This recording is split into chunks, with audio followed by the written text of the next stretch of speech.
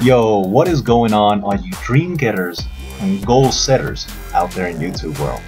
Alright, so as promised, continuing the series that I'm really looking forward to since it's the Pro-Am for the hashtag 2K Draft Me. And again, running this center.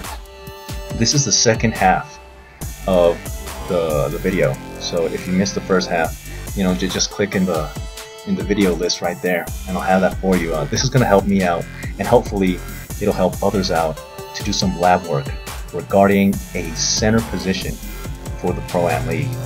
Now I'm doing this because it's a niche player.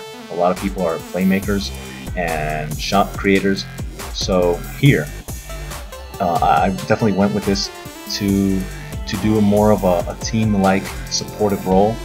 Although, look at that, man. Oh, I had so many plays created, but my guys just couldn't finish. In real life, I'm a playmaker. I'm a point guard and shooter. Play the 1 and 2. So I think these types of skills definitely transcend in this game, since 2K has been doing an awesome job with the gameplay. I'm really loving it.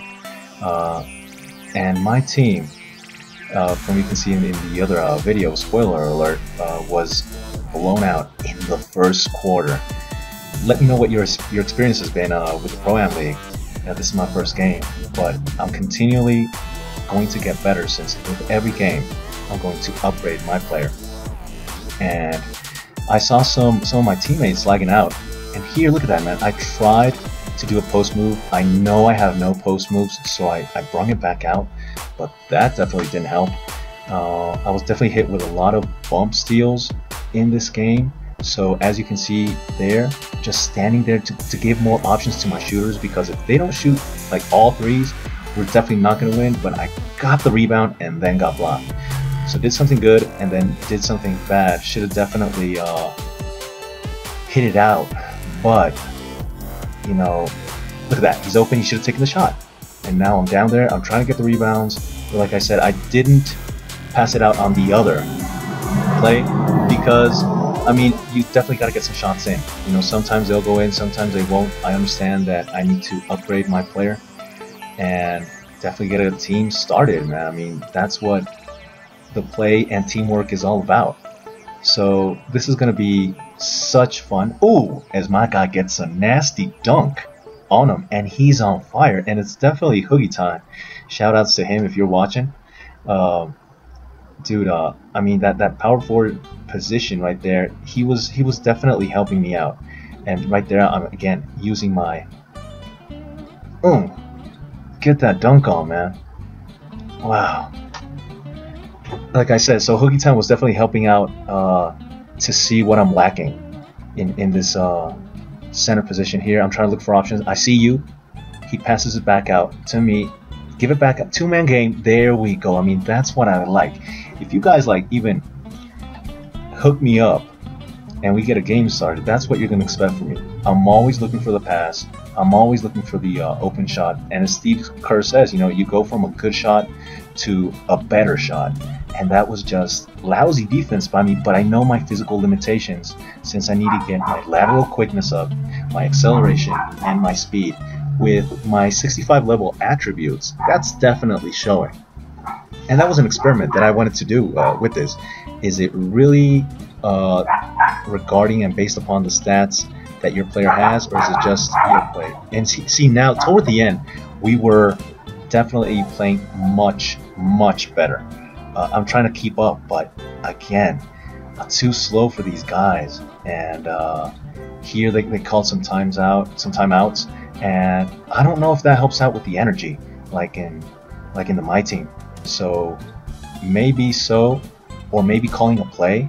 But dude, I mean, they're up 45. This is a total blowout from the beginning, and I guess it's pretty true that if you either have a point guard or a center that are not strong enough to play a fundamental piece in your team, then the team is going to handle some else. He gave me space, but I know I'm not a shooter. I would have probably bricked that as well, but see, that was an error on my part. I should have taken it. You got an open shot, take it, man. I mean, especially when we're up, when we're down, what is it now, 47?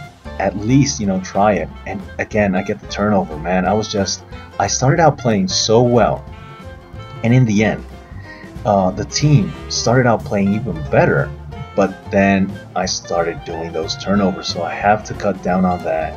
The other team is just, clowning around. These are like, I wish I was on the other side. Hopefully, soon enough, I'll be on that winning side, winning by 40, by 50. And I'm just trying to do my best. I'm trying to hold my ground. Like, even with this guy, he looks like so strong. But it's definitely much more of a fast-paced game.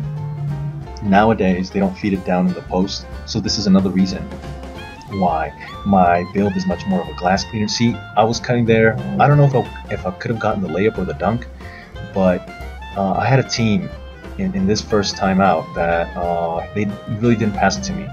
So I don't know if they were ball hogs. I did get some looks, but not enough, man. I just wish I was playing with guys that were much more of team players. So now I'm just thinking to myself, all right, this is much more of a practice. And yes, we talking about practice, because I mean, if I get mad over this first try, then there's not going to be a progress, right? So I understand it's going to be slow, but I personally have to see some progression, some evolution. At least fixing all these mistakes would be good for me. Here, I try to go out, and even though my arms are long, I can't even get enough to slightly, like, even distract them. Some more shots. I thought that, in the end, we were playing a lot faster and get some good looks. I mean, those are the type of looks that we could have gotten early in the game, but we didn't. I guess it was just a matter of, harmony and chemistry. And especially if we were able to talk a lot more during plays, it definitely helps out if you know who you're playing with and what they're going to do. It's all about communication out there on the court, especially playing with randoms. It's like a whole new ball game out there. And at least from this first experience, I saw my guys saying like, oh, okay, yeah, nice shot. Oh, I can't believe he did that. But I mean, that's just natural expression. But it doesn't help out, even if my point guard is going to be like, okay, hit me up with the wall, hit me up with a pick and roll, pick and pop. I'm not a pick and popper. I'm much more of a pick and roller because my shooting attributes are really down, and that's not really my game. But if my point guard could know that, then I think, see, I'm trying to take it to the hole. I gotta take that, and I was lucky that he tried to swat it. That was a big mistake by him, but thank you very much. Merry Christmas and Happy New Year's for that, because that just helps me out getting some points on the board, some stats. And toward the end of this game, I pretty much had the same stats as I do with the NBA games. I've definitely played more NBA games, so that was surprising to me. And hopefully I'm doing this right. I'm almost up there in the Hall of Fame with the hustle rebounder. So since my rebound stats aren't that great, then I'm seeing how those badges work out. And here, just grinding some VC, I'm definitely seeing that for that VC, this is definitely not the way to go. I get almost 1,000 per game on the NBAs. But again, it's part of the experience, part of the process. And look at these guys with all them A's, man. Here are my stats. So 5 points, 6 rebounds, 2 assists. I had 1 block. But again, I am very happy with this conclusion to this first game, and look forward to the next one. Y'all like, comment, subscribe, and I hope you have a blessed day. Peace out.